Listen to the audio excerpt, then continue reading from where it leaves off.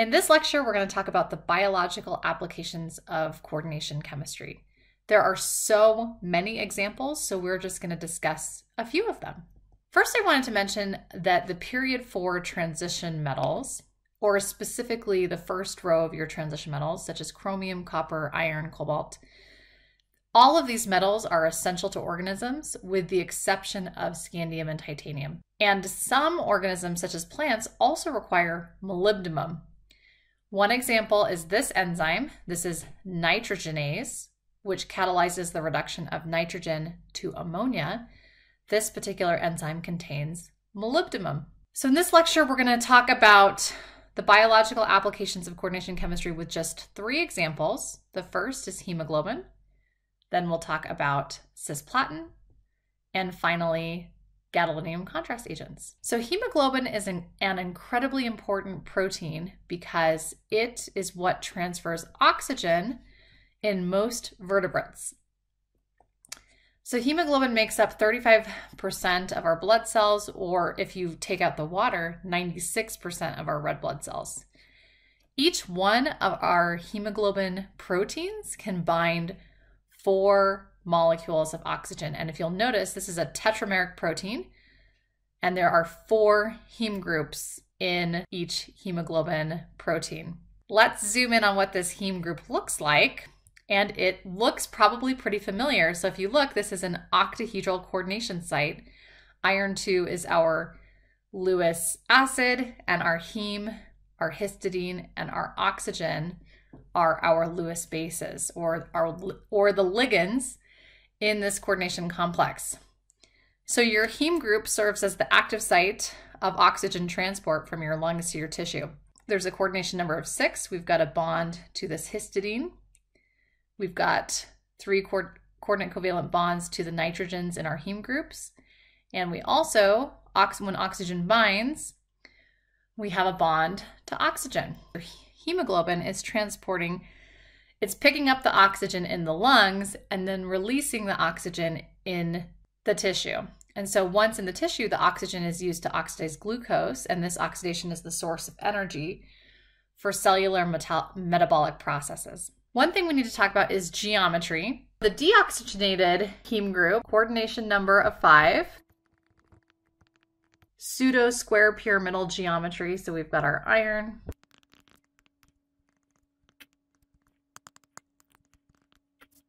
this pseudo square pyramidal geometry. So coordination number is 5, and this is not quite planar, these nitrogens from our heme group. So I'll just kind of connect those because those are this plane. And then over here,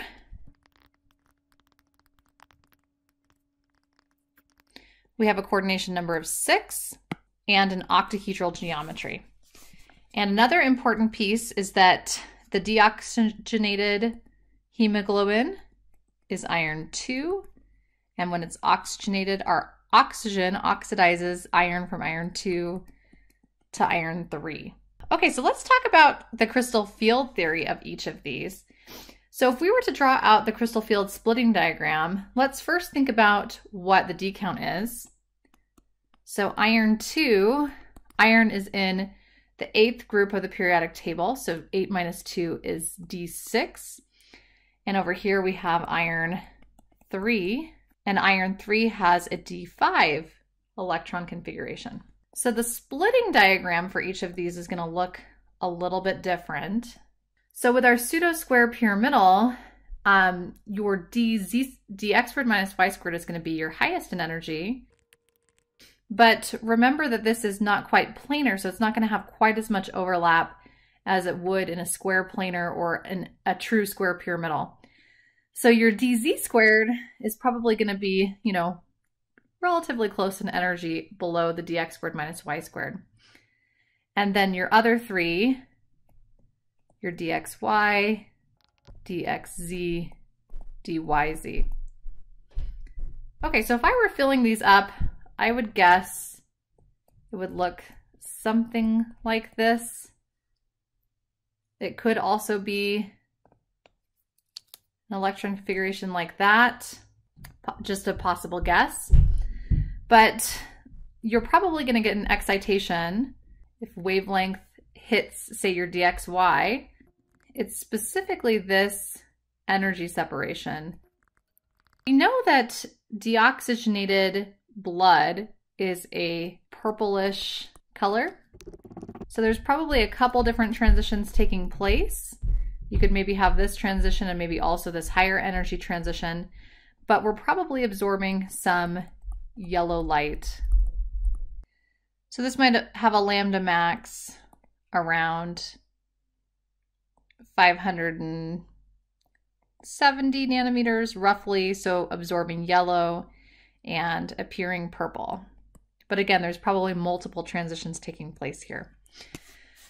For iron 3, we now have this octahedral geometry, and iron's been oxidized from iron 2 to iron 3. So I would guess that this would be a low spin electron configuration. And we know that oxygenated hemoglobin is bright red. So that means it's most likely absorbing in the green region. So our lambda max, might be somewhere around 490 nanometers. So we're absorbing a shorter wavelength for this excitation to occur because delta octahedral is bigger than our energy separation for our deoxygenated hemoglobin. Let's talk about binding of oxygen in hemoglobin. So there's a couple important pieces here. The first is that we have what's called cooperative binding. So remember here we talked about this geometry change when we went from the deoxygenated to the oxygenated hemoglobin. Once that small geometry change takes place, that small change in geometry triggers changes in geometry in the other binding sites, which makes it easier for the oxygen to bind. So once one oxygen binds, the other sites bind with oxygen very easily. This is called an allosteric effect. And we can also think about Le Chatelier's principle, because when hemoglobin is in the lungs, there's an excess of oxygen, so that's going to drive the equilibrium towards the bound hemoglobin. But then when the hemoglobin reaches the tissues and the environment is oxygen deficient, the equilibrium is going to shift back towards the free hemoglobin and release the oxygen. Let's also talk about ligands that compete with oxygen. So there's a few different ligands that compete with oxygen in hemoglobin, but we're going to focus specifically on carbon monoxide. So carbon monoxide binds with iron much stronger than oxygen. And this is because of this concept of pi back bonding. So oxygen has a double bond, so it can participate in back bonding a little bit, but carbon monoxide, remember, carbon monoxide has this triple bond, 2 pi bonds, so you can participate in pi back bonding twice. So this strengthens the metal ligand bond because carbon monoxide binds so tightly to the iron. This results in your hemoglobin being unable to transfer oxygen. And what's kind of terrifying is air containing as little as 1% carbon monoxide will convert hemoglobin to carboxyhemoglobin in just a few hours, which can lead to loss of consciousness and death. You might also be wondering about the cyanoligand, because we also talked about how the cyanoligand is isoelectronic with carbon monoxide. It also participates in pi back bonding, but cyanide poisoning, if you've heard of cyanide poisoning before, actually interferes with the cytochrome in the electron transport chain rather than hemoglobin. One other thing to mention is smoking. So, we all know that smoking is not the best thing for our health. But one of the reasons why smoking is bad is because there's a 400 ppm concentration of carbon monoxide in cigarette smoke that ties up about 6% of your hemoglobin. And this causes increased stress on your heart because your heart has to work harder to compensate for that oxygen deficit. There's a lot of risks for smoking, but the carbon monoxide is just one of those risks. I wanted to also mention hemocyanin. So this is a hermit crab. And hermit crabs are pretty cool because they have this blue blood. Hermit crabs and other invertebrates, such as Spiders, they use a different mechanism to transport oxygen, specifically called hemocyanin. This is oxyhemocyanin. So this is what it looks like once the oxygen binds. And this is pretty cool. Remember, we talked really briefly about bridging ligands. So your oxygen is actually acting as a bridging ligand between two copper centers in hemocyanin. So two copper ions reversibly bind one oxygen molecule. So oxygen acts as a bridging ligand across those two copper. And it's clear when deoxygenated and blue when oxygenated. Hermit crabs, spiders, scorpions, there's many examples of species that have this blue colored blood. Okay, this is just a nice infographic from Compound Chem that shows different blood and in different species. So most vertebrates have hemoglobin, which we talked about. Spiders, crustaceans, mollusks have this hemocyanin that we mentioned. And then worms, leeches, and some marine worms have this chlorocruin, and marine worms such as the peanut worms have this hemerthyrin. So, and this is a violet color. Not all blood is red. So that's a pretty interesting piece about oxygen transport in different organisms. Okay, so let's segue to cisplatin. Cisplatin is an anti-cancer drug, and it's primarily used for testicular cancer. For example, Lance Armstrong, he's a famous cyclist. He took cisplatin to beat testicular cancer.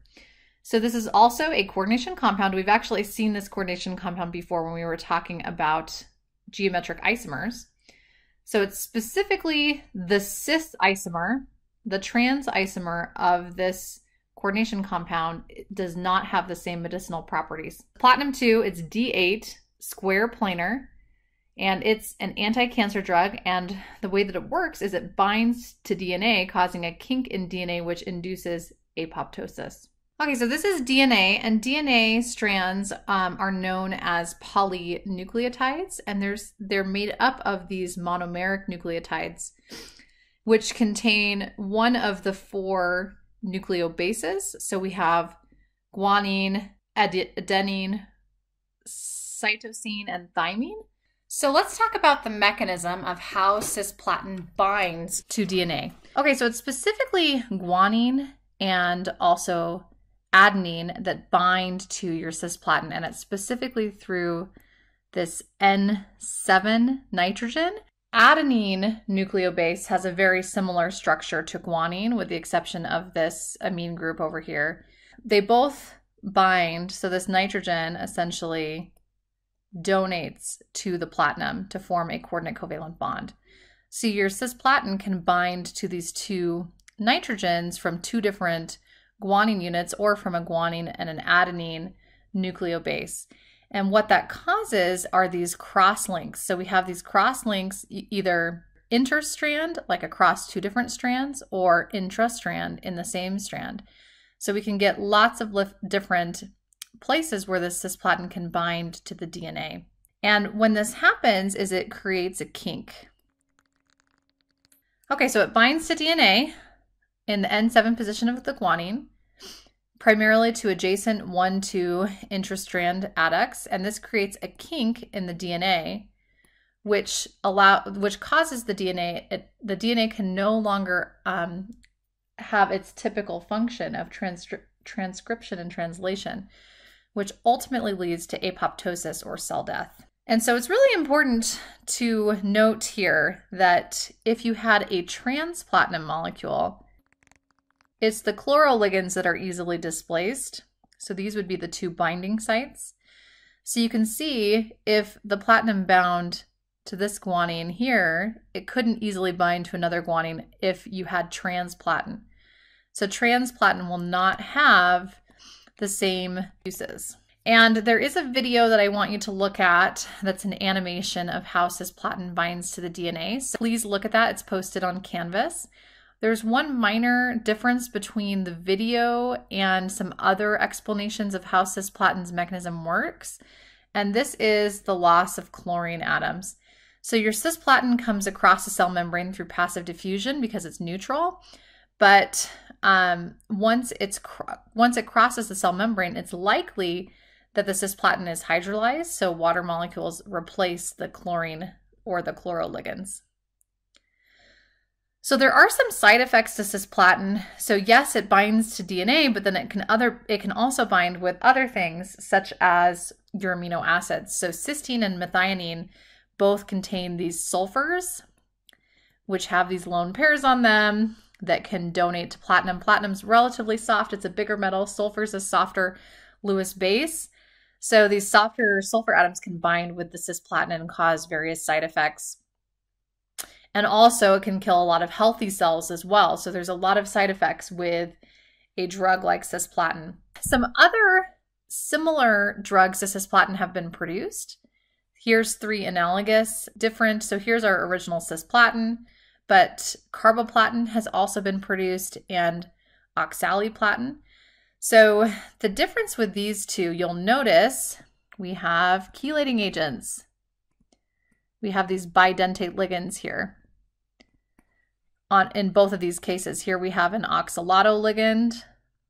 Over here, we have this other bidentate ligand. So because we have bidentate ligands rather than these monodentate ligands, these complexes are more stable. And or another way of saying that is that they're less reactive because of the chelate effect. So that leads to fewer side effects. So they end up reacting with fewer things. Okay, the last example is gadolinium contrast agents, specifically for MRI. MRI is magnetic resonance imaging. And with MRI, we're using magnets to look at protons in water molecules, the spin of protons in water molecules. So the purpose of your gadolinium is it shortens the relaxation time of protons in neighboring water molecules. There's some downsides. Gadolinium is toxic. And so what's really important with these gadolinium contrast agents, you'll notice that all of them are chelated. Every single one of these have multidentate ligands with 1, 2, 3, 4, 5, 6, 7, 8, denticity of 8 often. So chelating is crucial for gadolinium contrast agents because gadolinium is toxic. It can stand in for other metal ions such as calcium in your body, which can cause problems. So let's talk about what MRI is. So NMR, nuclear magnetic resonance, or MRI, magnetic resonance imaging, it's the same type of spectroscopy. We're specifically looking at the nuclear spin of protons, so protons specifically. So you can think about a proton, you could think about a spinning proton as rotating spherical charge. So anytime you have moving charge, that's going to create a magnetic field.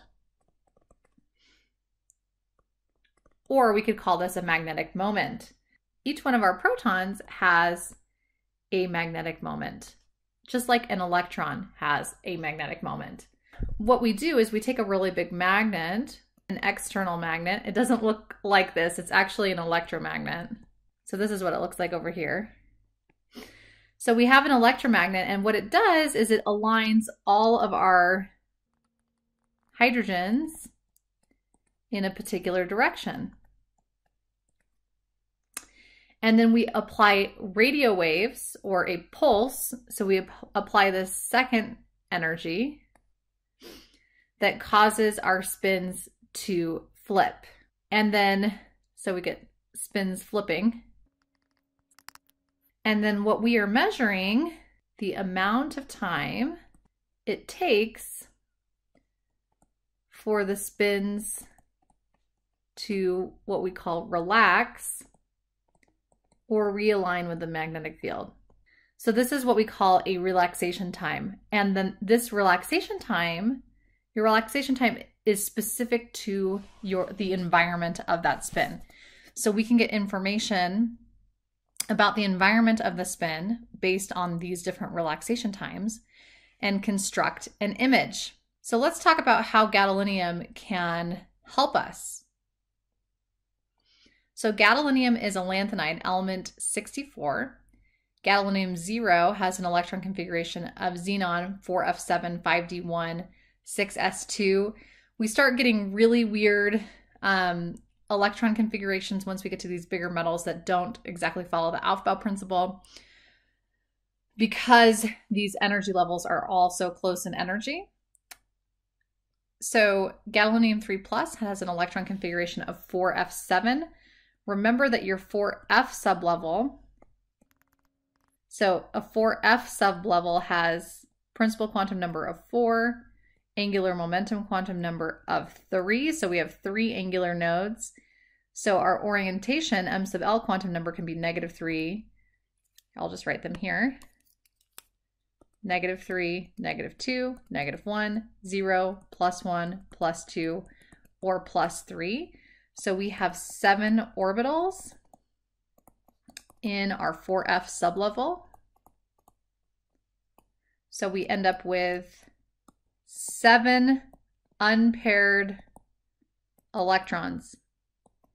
So this is important because if we have a large magnetic moment, this is going to speed up the relaxation of neighboring protons. So when we are designing a gadolinium contrast agent, we want to think about a few things. We're using gadolinium 3 because it has 7 unpaired electrons, super large magnetic moment. We also wanted to have high aqueous solubility because they're administered intravenously, so they need to be soluble in water. And they need to have some type of open coordination site for a water molecule to bind, like this. So it's specifically the lone pair on the water binding to our gadolinium.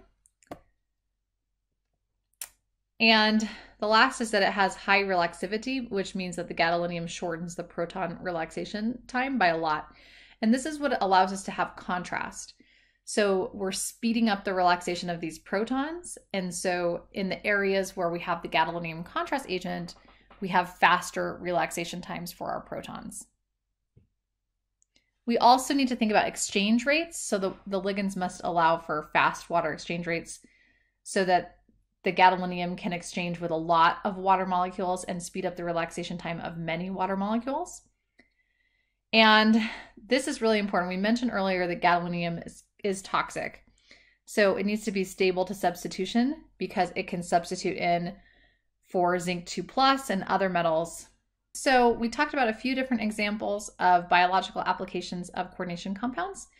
And so there's so many examples of coordination compounds in biochemistry, and these are just a small sampling.